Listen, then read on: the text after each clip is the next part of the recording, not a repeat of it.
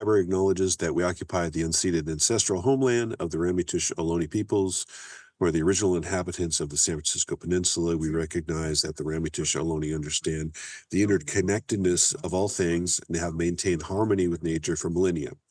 We honor the Ramaytush Ohlone peoples for their enduring commitment to Warep, Mother Earth, as the indigenous protectors of this land, and in accordance with their traditions, the Ramaytush Ohlone have never ceded, lost, nor forgotten their responsibilities as the caretakers of this place, as well as for all peoples who reside in their traditional territory. We recognize that we benefit from living and working on their traditional homelands.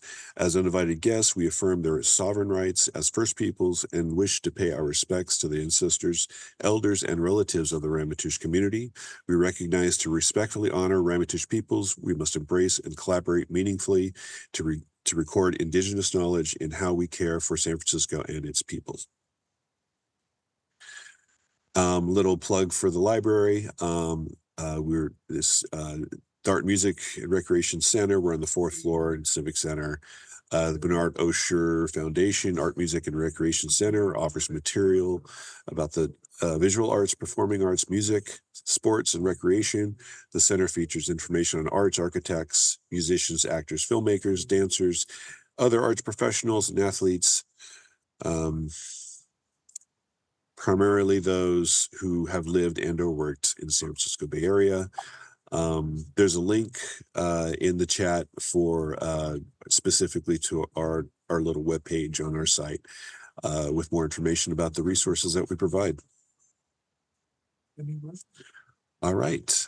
So our presenter today, Brian Hollins. Since Brian retired from a career manufacturing semiconductor chips in Silicon Valley, has kept himself busy pursuing a variety of interests, including home winemaking, attending, appreciating, supporting performing arts, songwriting, creating and directing videos, and hosting under the pseudonym City Sleuth, which is how I found him. The San Francisco movie locations blog Real SF, a real Renaissance man. A few more things. So participant guidelines. All participants will remain muted during the presentation. Communicate with us through the chat.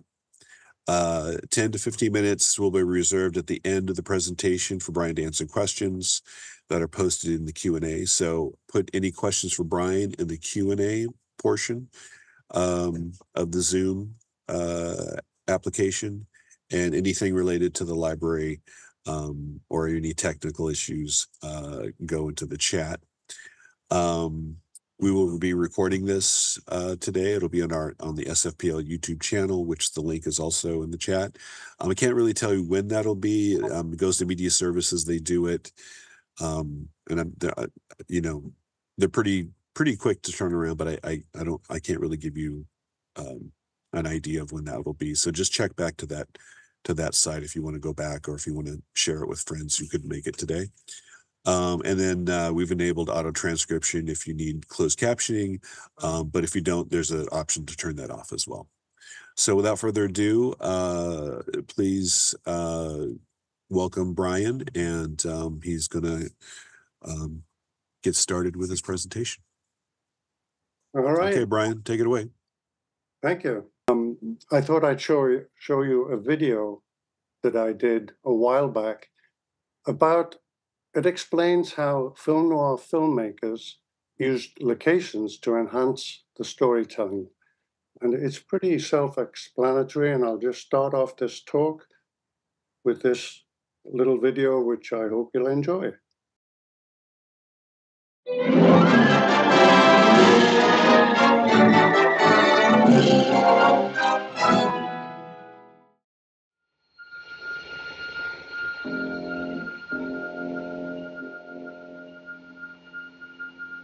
Mark, this is Dave. We're coming in, Mark.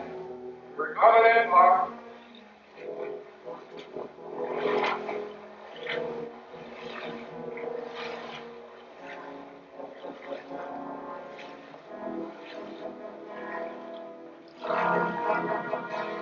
One more step and I'll kill you. I'll kill you.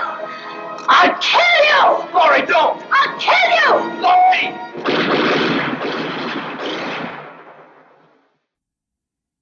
Welcome to Film Noir, a different kind of movie that emerged from Hollywood during the gloom of the 1940s and 1950s.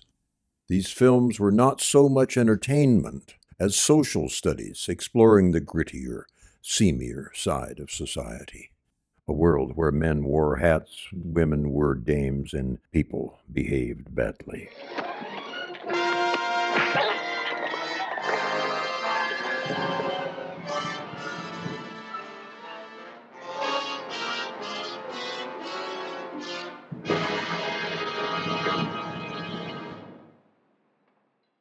Usually B-movies, their budget constraints pushed directors to use more exterior locations in order to reduce costs. But there was a positive to this. Location shooting offered creative opportunities to enhance the storytelling not possible within the confines of a studio or a back lot.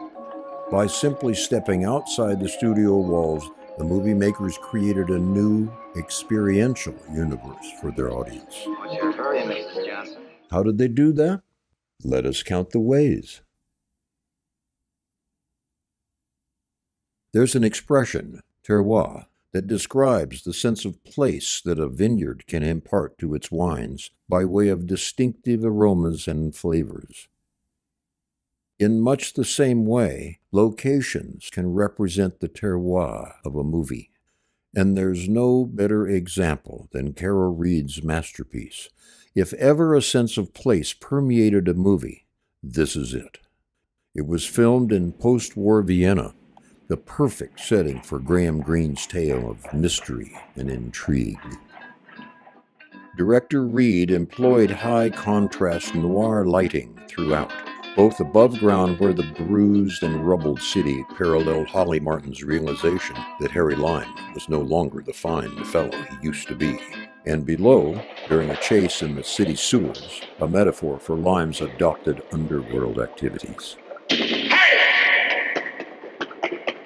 Is that you?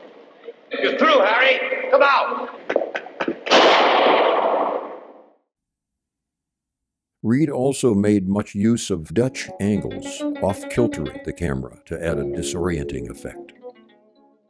Appropriately influenced by German Expressionism, the harsh light, deep shadows, and glistening streets synergized into unforgettable atmospheric images.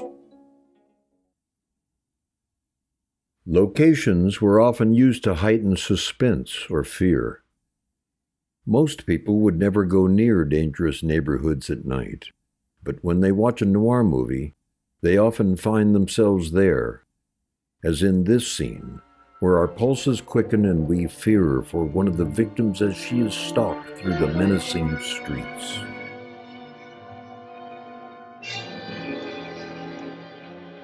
The foreboding shadows trumpet her coming fate, and we want to call out, to warn her, even knowing it's all in vain.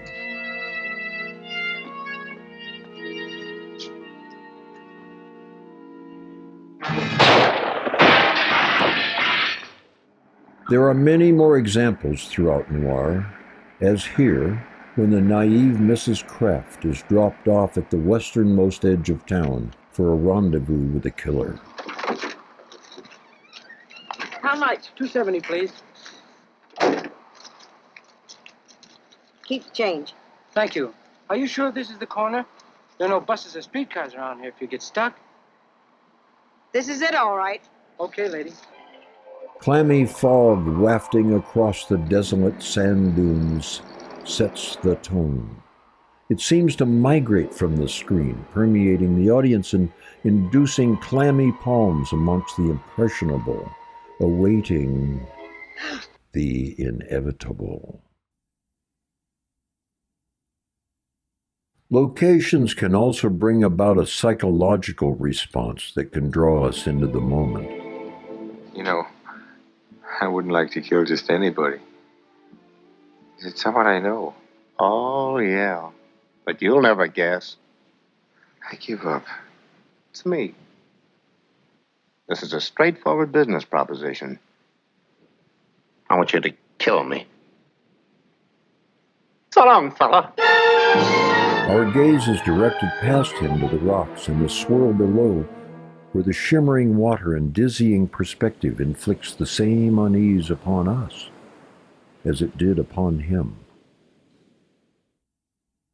Alfred Hitchcock messes with our minds at an old Spanish mission where Scotty Ferguson realizes that the woman he's obsessed with is intent on suicide.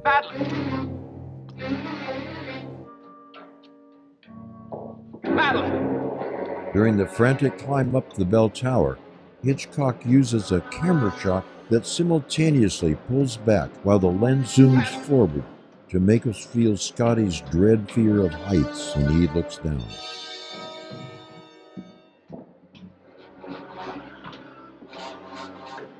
The disquieting zoom swoon effect pulls us all into the vortex.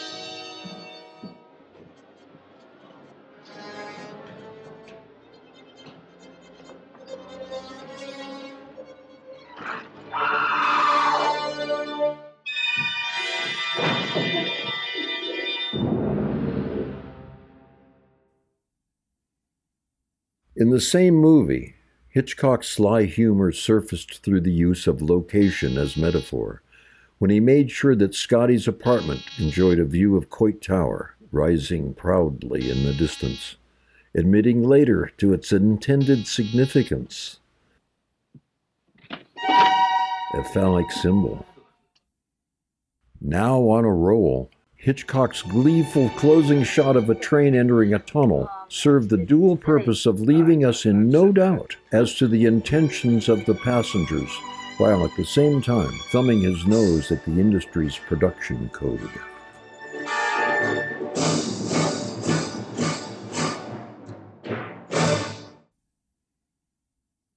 Audiences feel a certain satisfaction when they see a familiar location in a movie. They relate. Perhaps they live around the corner, or they might have been there on a visit. In any case, the connection somehow in a small way defictionalizes the on-screen action.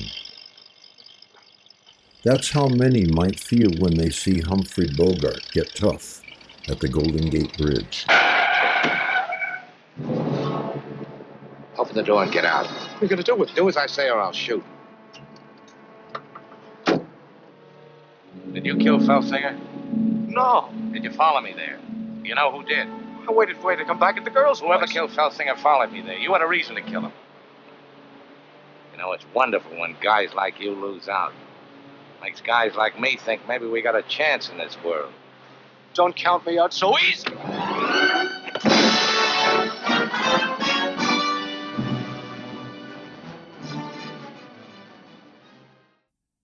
Dramatic situations can be made even more so with the right location setting.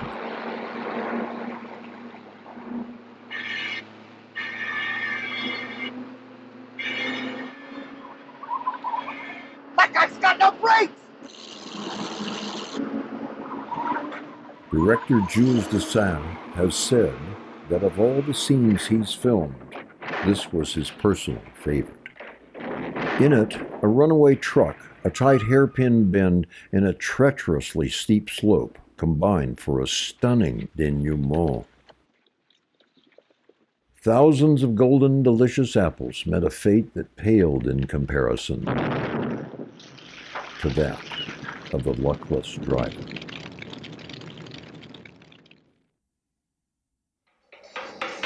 In this example, the choice of an industrial tank farm enabled a cataclysmic yet chilling statement about the futility of ethnic hatred when a white racist and his black partner in crime turn on each other after a badly botched heist.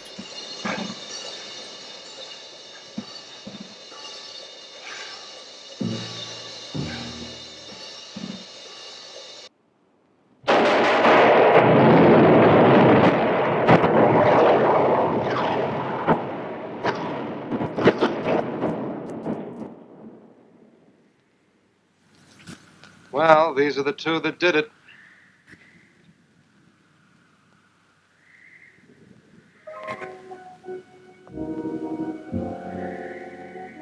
Which is which? Take your pick.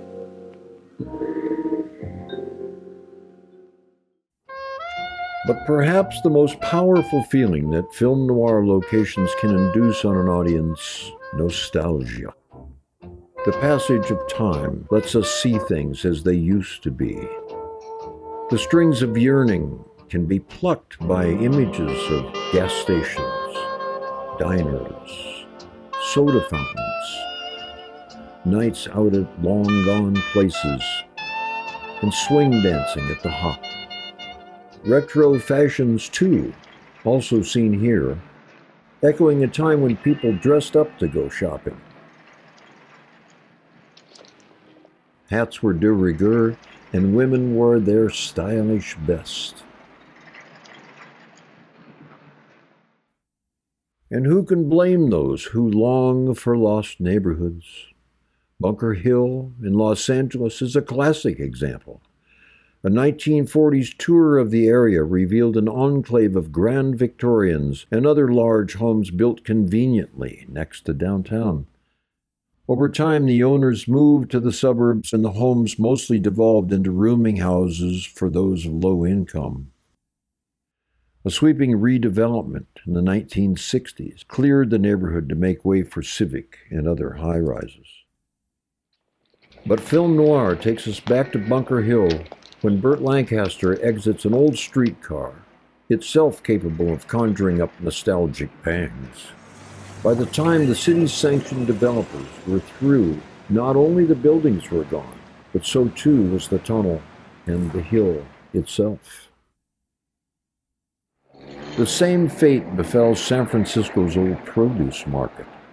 For 40 years, this area of warehouses and wholesale businesses teemed with activity as trucks rolled in through the night.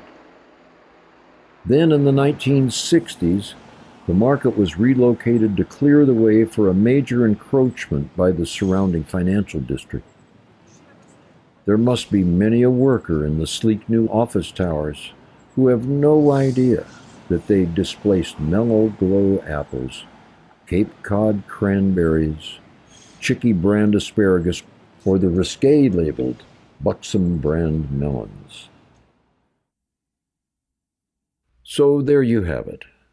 We've seen the many ways that locations have shaped the evolution of the noir style, and how psychological prompts and visits to a past era can touch us to the core and remind us that we are not simply observing the human condition. We are part of it. As we revert from the noir world back into our own, we may find ourselves suffering from an emotional hangover, sympathizing for the downtrodden, or even rooting for the bad guy. All this for the price of a ticket to a film noir movie.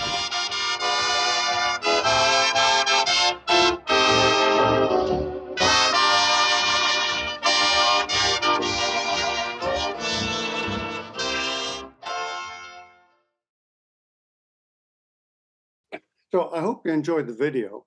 I was just presenting my ideas of how the movie makers might have used or might have chosen the locations to enhance the storytelling.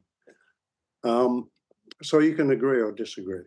But this next one here, I wanted to play a very short clip of Eddie Muller. Now, Eddie Muller is the Bay Area's own czar of noir. He is the expert when it comes to film noir. And he's a presenter on Turner Classic Movies, and he's run film noir festivals for years. He also has a film noir foundation that restores old noir movies, puts them out on DVDs and Blu-rays. And he has a little program, it's like a webinar on his Film Noir Foundation Facebook page every couple of weeks, where he answers questions from his readers, any question about film noir, and he answers them. And a couple of years ago, I sent in a question about Telegraph Hill and film noir. And his answer was really articulate, and I thought it would make a great segue into my talk, which is going to start right after this. So first of all, his assistant Anne is going to read out the question that I sent in. I once heard you describe Telegraph Hill as the nexus of San Francisco film noir locations. I couldn't agree more, but I thought your viewers would like to hear you explain why. And that's from Brian. Is that from Brian? Is that from Brian Hollins by any chance? It's from Brian Hollins. Oh, very good. Because I want to give a shout out to Brian. He is realsf.com. Brian does a fabulous website. I knew that had to be Brian Hollins asking that question. Anyway, the intersection of Union and Montgomery there on Telegraph Hill is the nexus for noir in San Francisco, because if you stand in that intersection, you have Midge's apartment in Vertigo is on the northeast corner. Right down the street, like 6 houses down the street, is where Lauren Bacall lived in Dark Passage. Then on the other side of the street, a little further down, is where Valentina Cortese lived in House on Telegraph Hill. At the other corner, the southwest corner, was Speedy's Grocery, which is visible in a number of these films, including House on Telegraph Hill. On the other side of that intersection towards downtown is where Tony Curtis lived in The Midnight Story, which is a lesser known but really good San Francisco film. Down Union Street and around the corner towards the Bay Bridge is where Marie Windsor lived in The Sniper.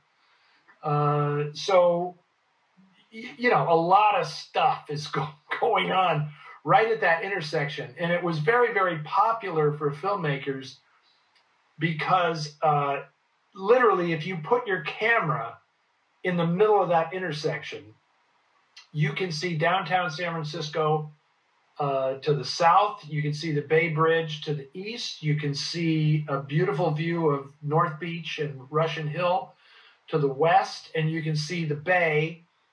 I don't think you can see Alcatraz, but you can see the Bay on the other side looking north. So no matter how you staged a scene, you got the full San Francisco effect from that location.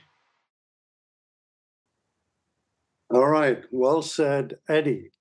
And it just so happens that the 6 locations that he chose would have been my choice too. So what I thought I'd do was take us on a little walking tour through Telegraph Hill and visit each of those locations that he mentioned in the order that he mentioned them. Here they are. They're all grouped around a short 2.5 block stretch of Upper Montgomery Street. And we're going to take them one at a time, starting with a location from Vertigo. So in Vertigo, Jimmy Stewart, his life is ruined by his obsession with not one but 2 femme fatales, both played by Kim Novak. He also has a girlfriend in the movie, Barbara Balgeddas, who plays the role of Midge, his current good friend. And so we're going to visit her apartment, which is in Telegraph Hill, which is the first one that Eddie mentioned. It's on the northeast corner of Union Street and Montgomery Street. And it starts off with this fabulous, early in the movie, you see this fabulous shot of Midge's studio with Russian Hill splayed out in the background. This right here is Union Street. Down here, you've got Washington Square Park. Over here, you've got St. Peter and Paul Church. Just a fabulous shot. And this was actually filmed in the studio, as indeed the interiors of all the places we're going to visit. All of those interiors were filmed in the studio. But the picture out the window, or the view of the window, was set by a photograph that they took clearly from Telegraph Hill. So we know now that she lives somewhere on Telegraph Hill. And then later, oh, by the way, I should mention, getting ahead of myself, if we could bring Midge forward to our time, what would the view look like now? It would look like this, very similar, except up here, the 3 additional high-rise apartment buildings have been built. So Later on in the movie, we find out exactly where her apartment was when Scotty drives her home, supposedly from downtown, to her apartment, which is at the end of this block on Union Street. So here we're at the eastmost end of Union Street, and it actually ends in a cul-de-sac, Calhoun Terrace, which is going off to the right there. So we can all chuckle if we know that he's actually driving out of the cul-de-sac. And this is how that looks again today. Beautiful view. Some of the buildings side to side have changed, but the view itself looks identical, except, of course, up here for the new Oakland section of the Bay Bridge. But let's take another look at that. That was then. This is now.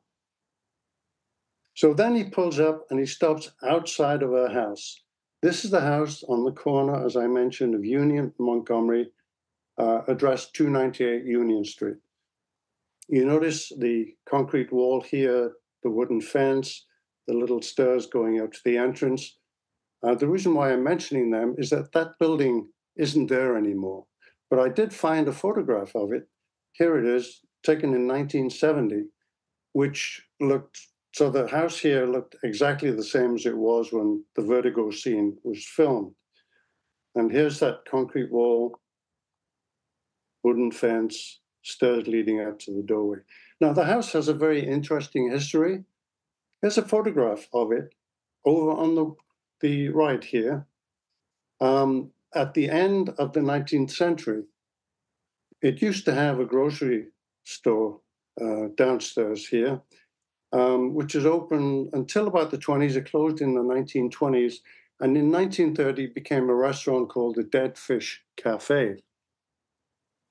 And there's an interesting story. The proprietor of the cafe was a flamboyant woman who came out one day, apparently this is true, and took a pistol out and fired a shot at Coit Tower, which had been newly built up the hill, up here somewhere. At the trial, the judge chastised her for not using a howitzer.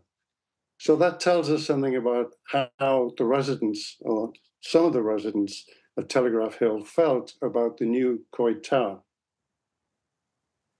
So going back to the house again, I just want to point out, first of all, obviously, there's no big picture windows here. And not only that, but the house isn't tall enough to see the full view that we saw through Midge's apartment window. So to produce that view, they must have taken a photograph from either from the roof of this house, but more likely from the roof of the house across from it, because from there you get a better view down to Washington Square Park. And this is how it looks today. Quite a change. The house then was pulled down in the 70s and replaced with this apartment building here. There are a couple of other scenes in other movies that use the same location. For example, in Portrait in Black, 1960, Anthony Quinn was a doctor, and his office was the same place, because out the window here, the photographic plate that they used here to set this location is the same plate as they used for Midge's apartment. This is 2 years later. Down here is Filbert Street. Down here is Greenwich Street. So it's part of that same plate. And then in 1962, Days of Wine and Roses, Jack Lemmon drops Lee Remick off at her house, which is the same house behind her. You can see back here, this is the Calhoun Terrace cul-de-sac. Okay, we're going to go to the next location now, which was in Dark Passage. This is a film about a guy who was wrongly imprisoned. He breaks out of jail and he's picked up by a mystery woman, young woman, Irene Jansen, who takes her to an apartment on Telegraph Hill and shelters him while he has plastic surgery to his face to try to avoid detection by the police. So this one here is just one block. Irene's apartment was here, just one block up. It's at the top of the very steep Filbert steps. And here she is pulling up in front of her apartment house. The house is called the Malak House, named after the guy who built it in 1936. And it's a really interesting place. Today, it hasn't changed at all, really. It's got this, it's in the Art Moderne style, built in the middle of the Art Deco period. It's got these wonderful sgraffito engravings on the walls. It has an interesting elevator made out of glass bricks. And her apartment is up here. It's apartment 10 on the 3rd floor, which has a terrace over here, which looks out to the east. And also in the window, you may not be able to see it clearly here, but there's a picture when I was there of Humphrey Bogart in the window, a cutout of Bogart. And here's a close-up of it. So obviously the owner knew everything about this film. So we now see Irene taking Bogart to her front door, apartment door. There's number 10 down here. And look at these fantastic Art Deco details. The railings, the etchings on the glass. And if we go to that place today, and you can walk in, it's quite open. Here's what you see. Unchanged, just beautiful, beautiful building. Inside the building, again, I mentioned earlier that all of these interiors are filmed in the studio. So what they do, I'm trying to, I don't know if you can see that thing up there, it's in the way. What they do is set locations through the window using photographs. And so when I saw this photograph, I thought, now, wait a minute, that is not correct. Because the real view I took myself when I once visited this apartment, and that is not working. Uh-oh. Bear with me.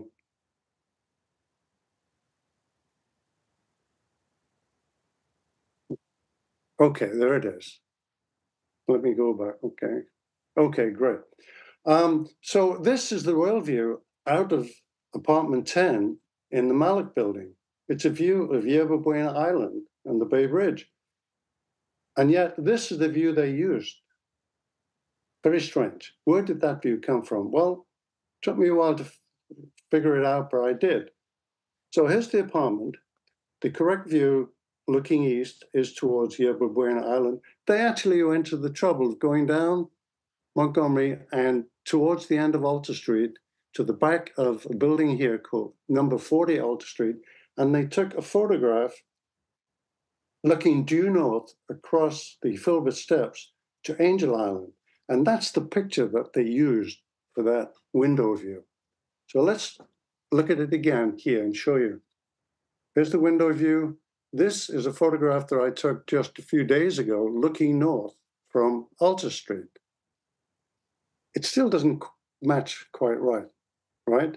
But if you reverse that photograph, flip it horizontally, now we have a match.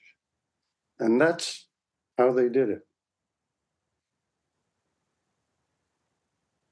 One thing I wanted to do was to play with Photoshop and replace this view here with the view they would have seen if they used the correct one. This is what we would have seen. Don't you think that looks a lot better?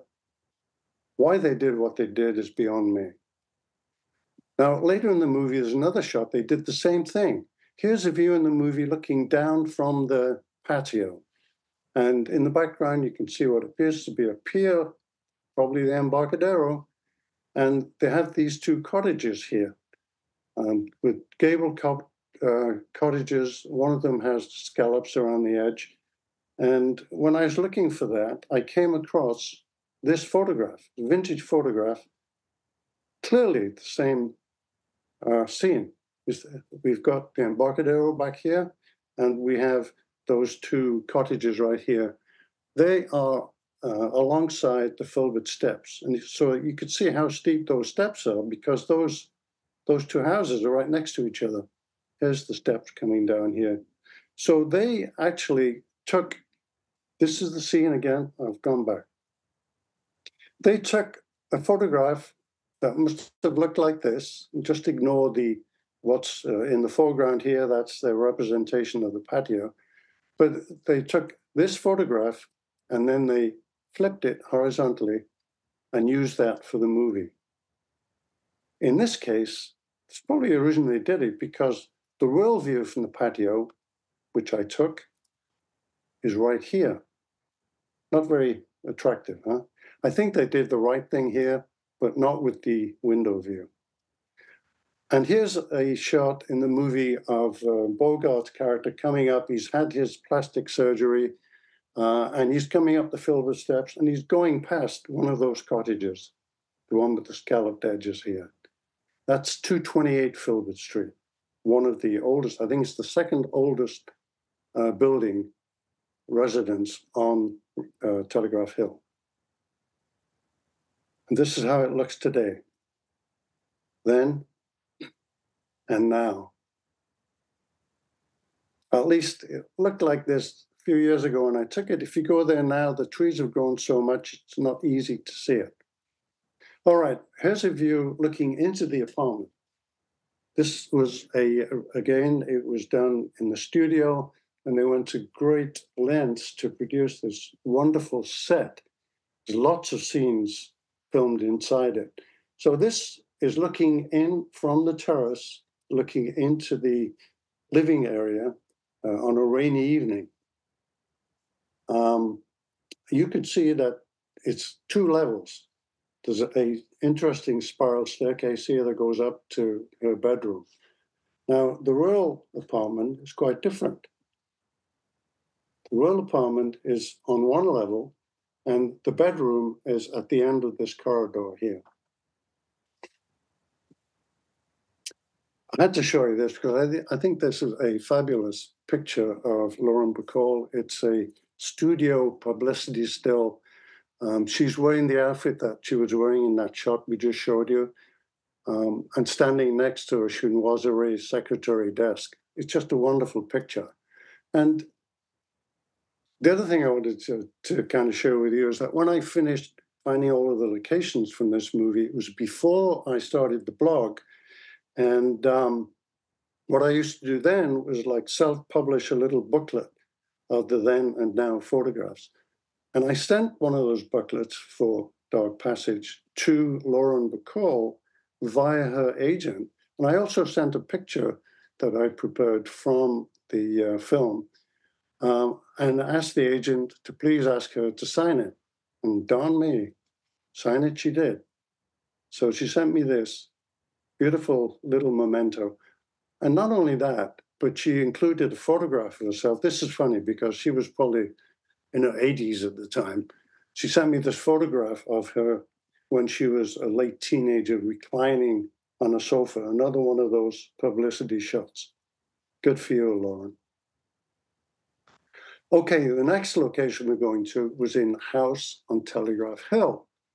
And in this film, an Italian actress, Valentina Cortese, plays the part or the role of a lady who was in a concentration camp. And at the end of the war, she assumes the identity of a fellow inmate who died before they were released. So she comes over to America. She gets married to Richard Basehart's character, and he takes her to San Francisco to live in his deceased aunt's home, the house on Telegraph Hill. And that house is another block further down. This is where the Malik house, Arian's place was. At the end of the block, at the end of the block where the old Julius Castle restaurant is Victoria's house. And let me show you how they did that. Inside the house, this is done again in the studio. It was an elaborate set. It was an elaborate Victorian house full of Victorian period furniture. And there's a little story here. The producer who did the movie tried to rent furniture from somebody who he knew who had a similar mansion down in Southern California. The guy wouldn't do it, so the producer just simply made him an offer he couldn't refuse. He bought the house, used the furniture as film, put the furniture back, sold the house, except he kept those chandeliers for himself. Now, here's the house. There's only a couple of times in the movie where you see the entire house. This was early on, and then later you see it again. But clearly, this is not a real house. This is a painting. And why do they do that? Because when they did the shots, the exterior shots, and here's one of them here with Victoria and her young son, they actually built a facade around the Julius Castle restaurant in order to produce the effect. And what they would do, because it took several days to film these scenes, at the end of the evening, when the restaurant closed, they would build a facade.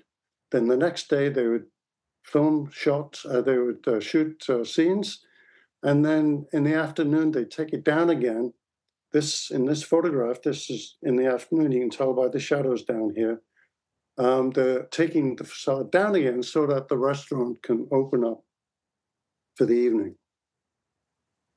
So here's a picture of the restaurant as it looked when they were facading it. And this is it today.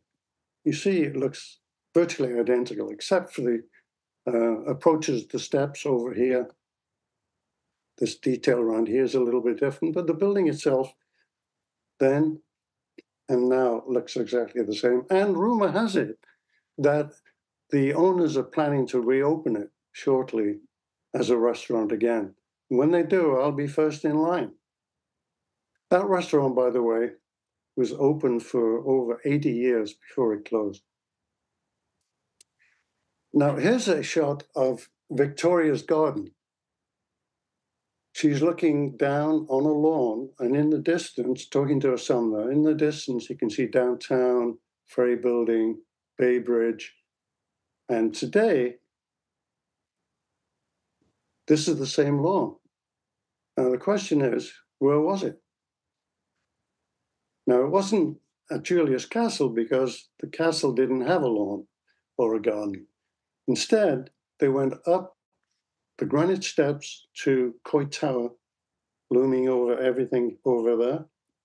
And they filmed it next to Coit Tower, where there's a lawn here. Here's a great 1940s Moulin Studios image. And I've put an arrow in here showing you where the garden was. And up here, this is where Victoria stood for the over-the-shoulder shot. And this is that same place here, if you go there today. There's one other movie that used this location that I know of, and it was Pal Joey in 1958. Frank Sinatra, Kim Novak, Rita Hayworth. And Rita Hayworth had this big, fancy house that was actually set at Coit Tower. They used a lot of photographic trickery to produce the effect of the house. But this is her terrace, and they built that on that same lawn. You can see in the background, downtown, over here, Ferry Building, and the Bay Bridge. All right, the next location is Speedy's Grocery, which is on the corner there, kitty corner from where Midge's place was, at 301 Union Street. Now, Speedy's was an iconic place, essential place for the community for over 80 years at this location. It was opened by the Spediacci family, Achille Spediacci and his wife. And this is Emma Spediacci, the wife, and her daughter here in a 1926 photograph taken inside the store, which opened, by the way, in 1923. Now, in a house on Telegraph Hill, you get to see Speedy's here. It was called the New Union Grocery at that time. And this is William Lundigan. He played the role of a U.S. service officer who interviewed Victoria when she left the concentration camp. So he's now living in San Francisco, and he runs into outside Speedy's grocery. And here they are. She's helping herself to some vegetables here. And you can see the view behind it. It's a great view. This is Union Street. This here is the Russian Hill skyline, the same skyline that you saw from Midge's apartment earlier. That was then.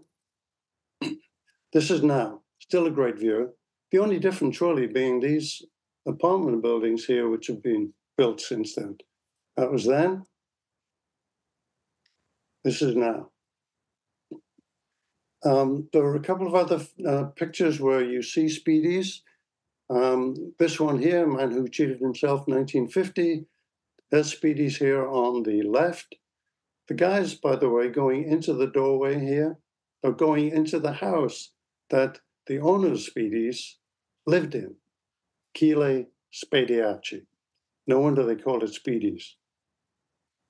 And in the woman on the run, you can see in this scene Speedies on the corner in the background. That was then, and this is now, or at least it was back when I took this photograph at a time when Speedy's grocery was in between tenants. So I've taken lots of pictures of Speedy's when I've been up there. This one I took in 2006, just when it was still open as a grocery and 2 years before it closed. And since then, there have been two other tenants. First of all, there was a boutique clothing store. And was that a good idea, choosing a place like Telegraph Hill at the top of Telegraph Hill? I don't think so, because it didn't last long. But it's been replaced by the current tenant, which is the Cadre Art Framing Store. All right, let's move on to the midnight story. Tony Curtis plays a traffic cop in this movie, and he gets close to solving a murder case when he's kicked off the case.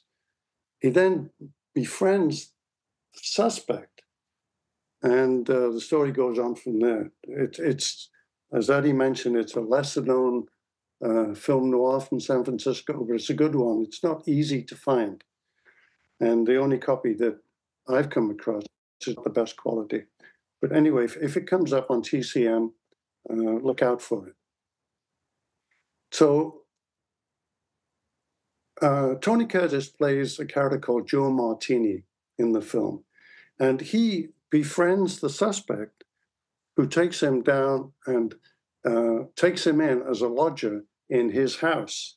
And the house is right here at the south end of Upper Montgomery, right above the Montgomery steps at 1227 Montgomery. I'm going to start off talking about this house with this vintage photograph. The house in question, Joe Martini's house, is right here on the right. And this is back when Upper Montgomery was, as you can see, completely unpaved. They hadn't built the steps. There was a steep hillside on the other side here. It's a mess. But I had to show you this because of those cute kids, but also because of the view back here. Take a look at this really fine view of downtown, looking south down Montgomery Street. In the film, Joe Martini is dropped off at the house by his new friend, the murder suspect, and here's that same view in the background. And this is interesting because this is 30 years after the vintage photo I showed you. By now, the street is paved. There's a wall across the bottom here that makes it into a cul-de-sac for traffic, and then the steps that lead down to the lower section just beyond it. And the house that I just showed you, Joe Martini's house, lodging house, is here. You can't quite see it because of this overhanging building, but you can see the stairs leading up to it over here. So what's interesting is that this is 30 years later, yet the downtown scene looks almost the same, unchanged in 30 years. And that's because in the intervening years, you had the Depression, you had Second World War, you had austerity of the 50s. Nobody was investing in anything.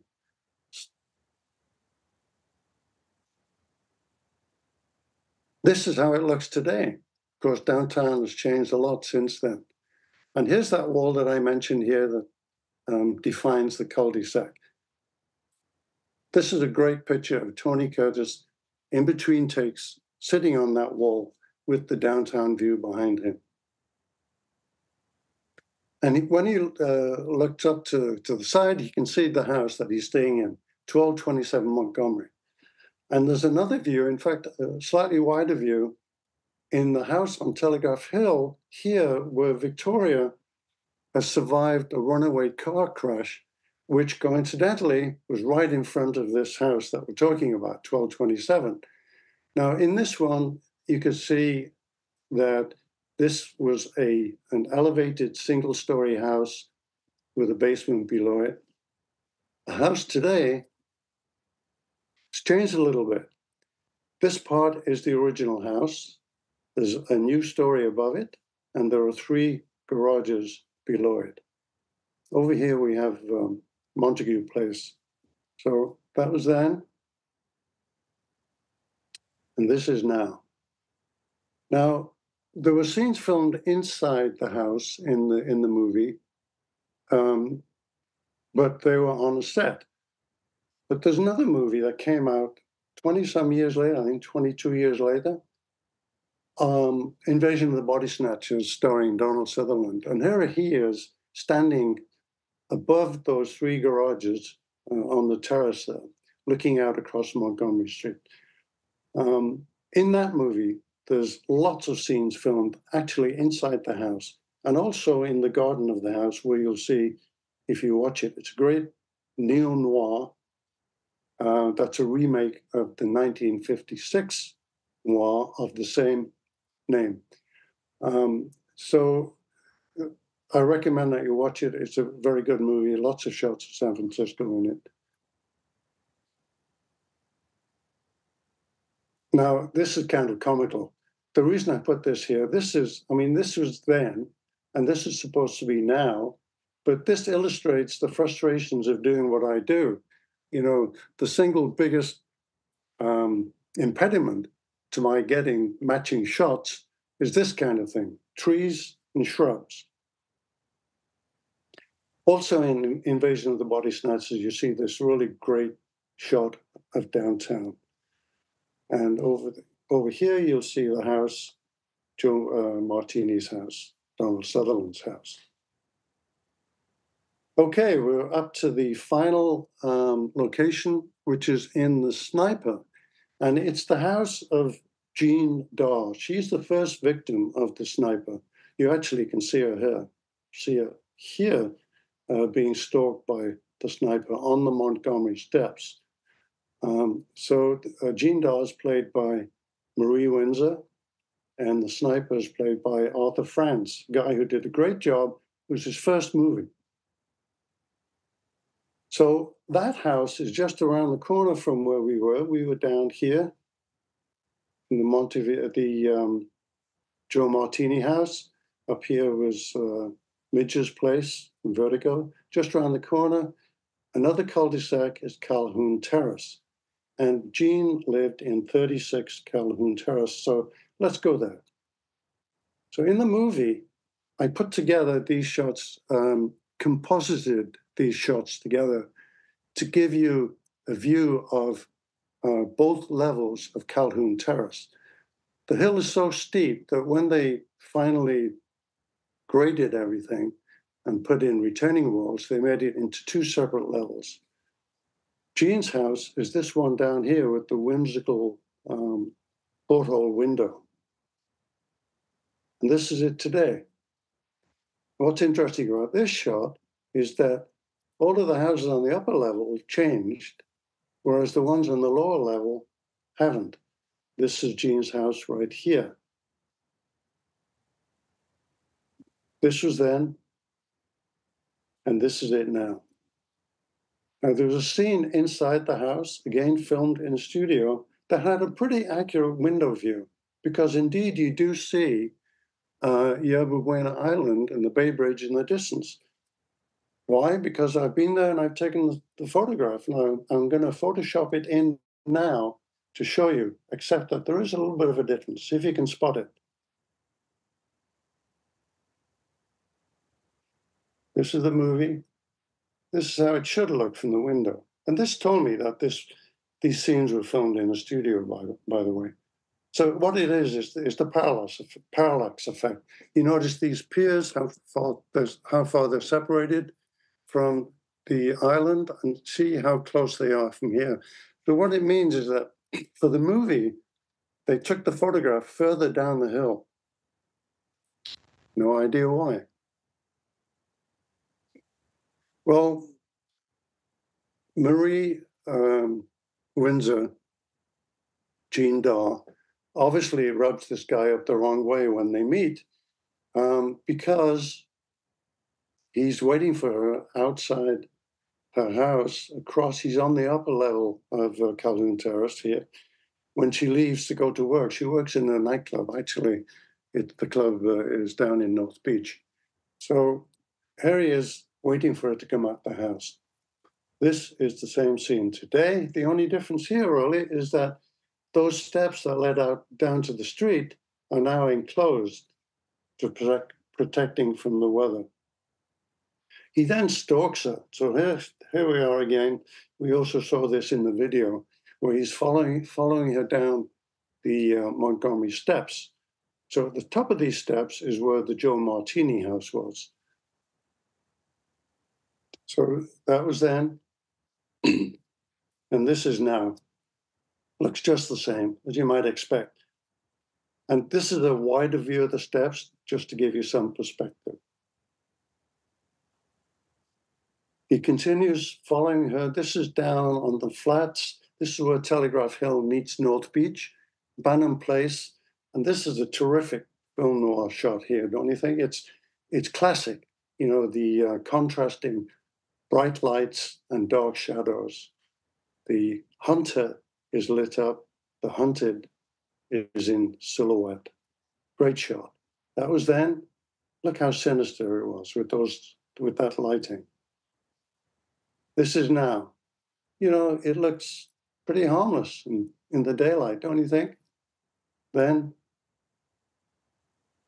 and now.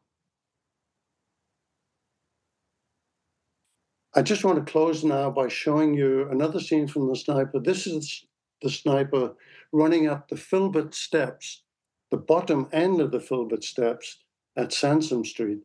And he's fleeing from the cops. Back here in the background, there's a warehouse, that site. Here's that same shot today. What's interesting to compare these now is that back then, the steps were just rickety old wooden steps, very, very steep. It must have been a little risky to go up them. And in Dark Passage, by the way, you see those same steps. Look at it now, they've replaced it with concrete and metal steps, which is a good thing. Although, if you walk up them, it won't be long before you get into the wooden steps again as you continue up the hill. And by the way, there are 274 steps from Sansom Street here up to Irene's apartment on Montgomery Street. So I recommend you take them. It'll be good for you. And that's it. That concludes the talk. Let's see. Oh, good. The timing is pretty good. I went pretty fast. Hopefully not too fast for you. No, that was awesome, Brian. Thank you so much. So let's head over to the Q&A, and we got a couple of questions over there. Yeah, Brian, thank you. That was really great. And Trent, there are some questions coming in. Should I stop sharing here now, or what should I do? It's up to you. I mean, it's a nice image, or if you'd rather just people see you, you can come out of it, and people will just see a bigger version of you. Okay, let me do that. Yeah. Because I've been hiding. I've been like Wizard of Oz. I've been hiding Right. behind the slides for the last 45 minutes. Okay. Yeah. Brian, everyone's loving the program. Great presentation. Thank you, Brian. And SFPL, there's a few questions that are coming in. Kimberly wants to know, is there a Telegraph Hill Noir walking tour? The answer is yes, there is indeed. I've never given one, but I know they exist. I haven't taken one either. So I just suggest you go online, and I'm sure you can find the information there. You can find out anything online. Okay. Janice would like to know, lately, Canada is the filmmaker's stand-in for San Francisco. Is it due to San Francisco permit costs, bad city logistics, red tape? How come? Yeah, it is production costs that drives it. I think Seattle, too, is a popular place. But it is purely driven by money. It's cheaper to go up there than San Francisco, and so it's as simple as that. Joseph would like to know, are you a native San Franciscan? Because he can hear a slight accent. Yes, it's a transatlantic accent. I was brought up in England, in Liverpool, actually, and I came over here during my 20s. I was offered a job in Silicon Valley by a company called Fairchild Semiconductor, which I think a lot of people know. It was one of those mothership companies that spun out lots of companies. So that was it. I got this great job offer, came over. I've been here ever since. And, I've been a citizen of the US for quite some time as well. Brian, I'm seeing a question from Robin Curtis. I'm not quite sure if it was meant for you or for us, but the question is, will you present The Woman in Red with Gene Wilder soon?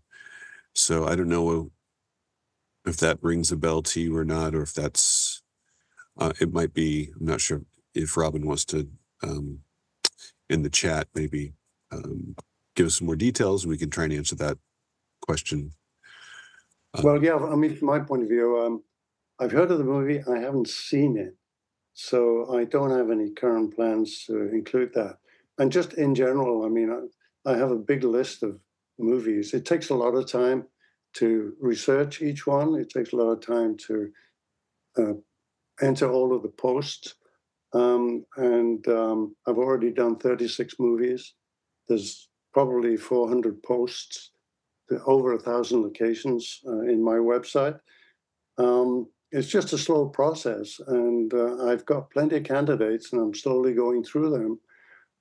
And that one isn't on the list. Maybe I'm remiss here and missing something, but that's the current status of that. Are there any, kind of on deck that that you want to plug that are maybe coming to the site soon? Well, there's. Let me mention one that I'd love to put on the site. It's called Noir Apprentice, and it's similar to Vertigo in a way, in that it's about a respectable man who makes the mistake of being obsessed by a woman, and he just totally ruins his life in really interesting ways. And I'd love to put that. I've actually found all of the locations. The problem is that the only copy I can find is just awful quality, and it's so bad I don't want to put those out of focus pictures on my website. And I've been waiting for years, literally, hoping that somebody will release it as a DVD in a restored fashion. I've actually spoken to Eddie Muller about getting it restored if he can help, and he knows that Warner Brothers, who owns the movie, has a good copy of it. I think it's been shown on TCM in the past. And but he said, getting them to put it on DVD is not an easy job. I mean, they have their own agenda, let's put it that way. So I hope it happens. And if it comes out with a good print, then I'll immediately add that to the site. Okay. I do others. I have others. Let's see, trying to remember what they are now. There's a movie called The Falcon in San Francisco, which is, I think it's a 1930s movie, which is very interesting. I've already researched the locations from that, and so that will be coming up shortly. Wonderful presentation, Brian. Augustine is saying, loved it all. Beverly says this is phenomenal. People are loving this. John would like to know, how did you get started with this kind of research? Yes. So what happened here was that my wife and I actually lived down the bay in the South Bay. But we got a place in San Francisco a little over 20 years ago, and we've been making lots of visits since then. And so in one of those early visits, I went to see the remastered movie Vertigo in the 72 millimeter remastered version. Just a fantastic job they did redoing that film. And while I was watching the film, I realized that Jimmy Stewart's house, which is on Lombard and Jones, was just like 3 blocks away from where our place is. We're in Russian Hill up there. And so I went there the next day, and I was standing there looking at the house, which at the time looked exactly the same as it did in the movie. And I was looking at the house, and I was imagining Alfred Hitchcock sitting next to the camera, filming Kim Novak and Jimmy Stewart across the ways, in front of the house. And it was kind of an interesting reverse deja vu moment. And I thought, this is kind of fun. I'm going to go and find all of the locations in this movie. And I did, and that's what started everything off. Do we have time for a few more questions? How you doing, Brian?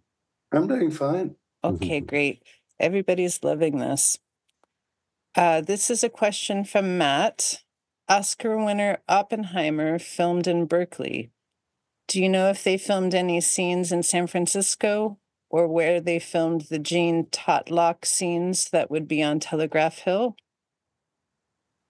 No, I haven't seen that film yet, but I must before the Oscars.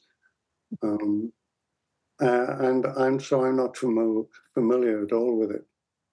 Sorry. Another question from Randall. Amazing that you got a shot of the interior of the entryway for Lauren Bacall's building in Dark Passage.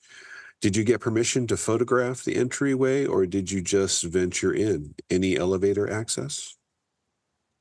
I just ventured in, which you could do as well. It's open to the public if you like. I didn't use the elevator. I don't know if I could have used the elevator. I didn't try. I just walked up the stairs to the 3rd floor. And, there's nobody around. And so I did it. I wanted to get that matching photograph. Yeri wants to know, if you had to pick one noir for the desert island, what would it be? And thanks for a great talk. Well, thank you. It would be Vertigo. I mean, I just love that movie. I mean, I love it as a standalone movie. I'm a big Hitchcock fan, and that was his pan to the city of San Francisco, beautifully photographed. Kim Novak, so much fun. My wife and I have met her a couple of times. She's really charming. And it's very much, don't let the Technicolor fool you. it's very much a film noir, very, very dark story. So I would pick that one. Okay, a question from Lena. Are you a film buff in general, or is noir your singular passion? Yeah, I'd say probably the latter. I'm not a film buff in general, no. I don't watch a whole lot of movies, but I do watch a whole lot of film noirs because I love film noir.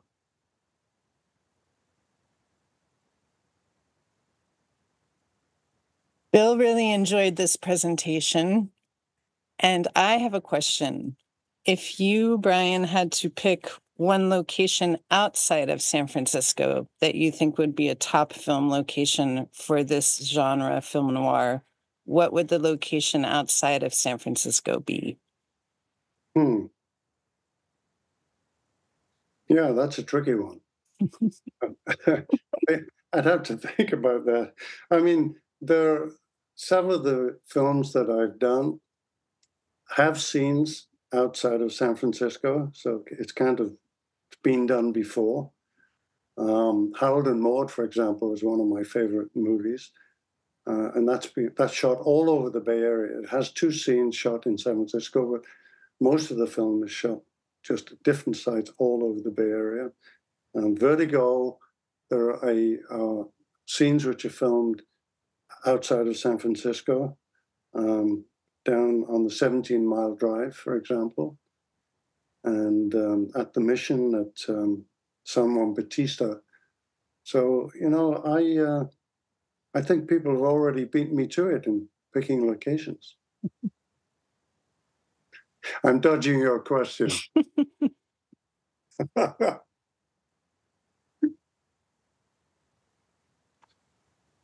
All right. Well, thank you so much, Brian. It was a really an awesome presentation, a lot of information, really well put together. And, you know, I will definitely think of Telegraph Hill in a different way next time I'm walking down there. Yeah, it's been super, super interesting. Thank you. Yeah. Thank you, everybody, for joining us. Yes. We check our website for, you have the links in the chat, so you'll find, you know, this presentation recorded. Again, I'm not quite sure, but you can just check the site periodically for this if you want to go back and look at it. Check out our website for we have a bunch of materials on film noir, whether it's the films itself, like the Midnight Story I posted in the chat. We have the Blu-ray version available, but a lot of other DVDs, streaming, and of course books on film noir if you're into that. So I think that's about everything. Thanks everybody for joining. Brian, if you want to hang on just a few minutes, as everyone kind of leaves, we can do like kind of a post thing. And yes, that'll be that. Okay. Yeah, and farewell, everybody. Yeah. Bye-bye. Everybody take care. Yay. Bye-bye, everyone. Thank you.